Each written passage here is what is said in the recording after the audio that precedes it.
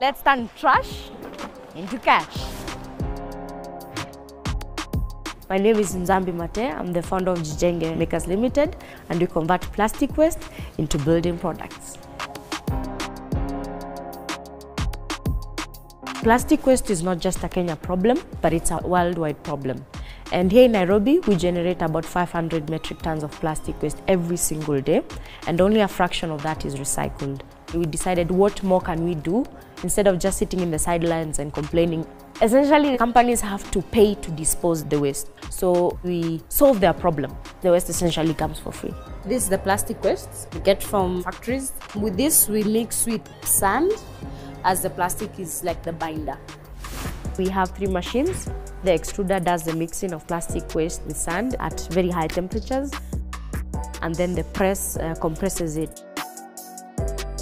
Plastic is fibrous in nature, and so therefore the brick ends up having a stronger compression strength. Does that look like waste to you? It's almost half the weight, so therefore during transportation and installation it's faster in terms of cost implication.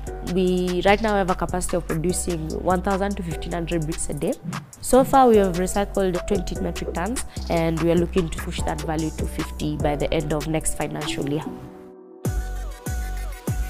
Winning the Young Champions of the Earth award is a huge motivation booster for us as a team. It's been a long 3-year journey, and so this was like someone saying, I see what you're doing and I appreciate that. And with this platform, we're looking to see how we can get on both partners to scale this solution, not just in Kenya, but all over Africa, just to start.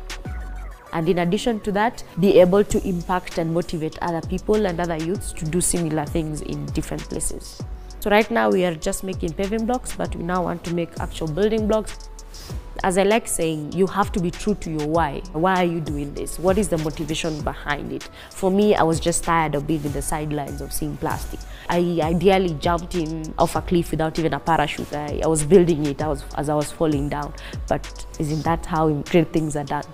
So act for nature.